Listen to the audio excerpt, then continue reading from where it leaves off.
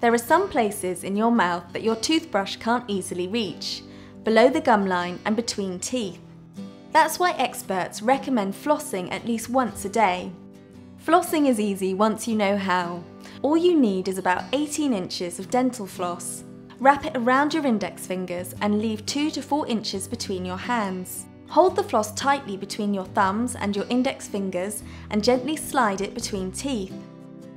Slowly move the floss up and down, gliding along the side of each tooth. Curve the floss around the base of each tooth, making sure you dip beneath the gum line. Be careful, never force the floss or move it roughly.